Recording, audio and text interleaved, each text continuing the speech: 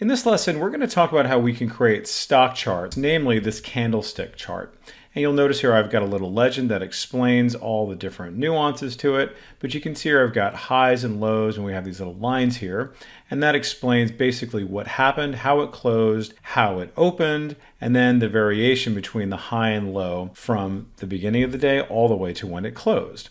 Now, this is actual real data that is based off of actual Oracle stock.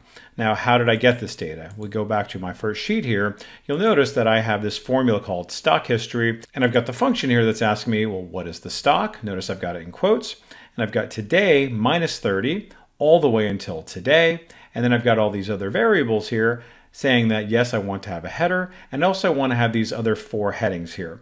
Open, high, low, and close. These column headings are going to be very important because when we do create our chart, there's going to be a particular type of chart that requires open, high, low, and close in that order.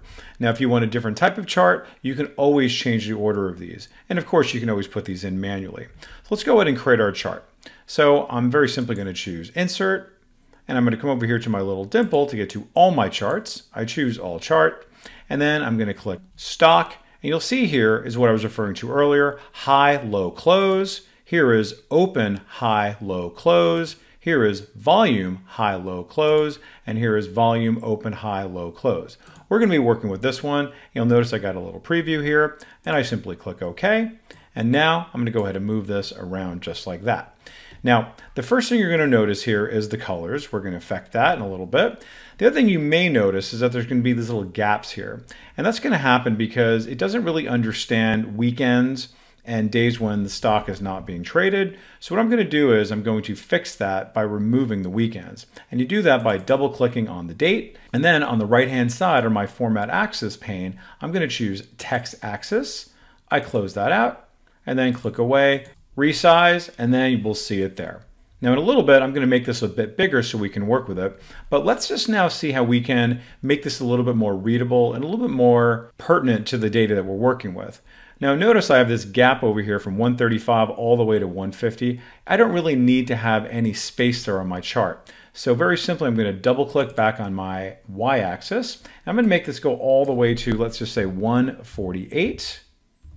And then for the highest point, I'm going to make this go to, let's just say about 175. And if I scroll to the right there, you can see very good. It goes all the way to the top there. Now for my dates, I actually don't need it to take up so much room here. So again, I'm going to double click on my dates. I'm going to drag down all the way to the bottom here, go to number. And then for my type, I just really need it to show the month and the day. Very good. A lot cleaner for me to work with now. And you can see here, it's now coming into shape. Now these clear ones by default are the ones where we closed higher than we opened. And then these dark ones are going to be the opposite, where we closed lower than we opened. So let's go ahead and see how we can change the color on these. Just click on one of them and then notice how every one from that category now gets selected. I'm going to go over here to my Format tab and I'm going to change that to green. Now they're all green.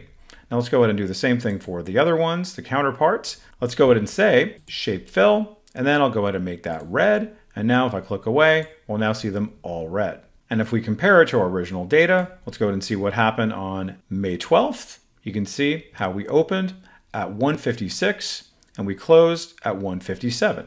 So you can see here, where's our open here, and then here's our close, but it is green because we closed higher. Let's go ahead and take a look at 515.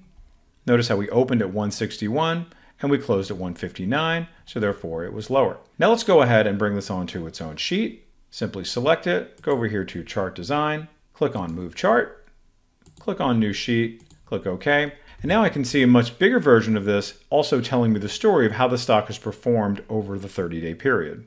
Now, similar to other charts in Excel, you have all kinds of different options here. If you wanted to change the chart styles, you can see I can override these, but I'm going to keep my manual one. And then also note, if you wanted to go back and select your data again, change the chart type, and then if you click on your little plus sign, you can always add on different elements, like a title, data labels. For example, a trend line would be an effective way of telling your story about the stock's performance. I choose that, and then you'll see here, add a trend line based on a series, and in this case, it's about the closing price. I click OK, and you can see there the performance has only continued to improve. Now, the last thing I want to talk about is coming right back to where we started and going over to here to our formula.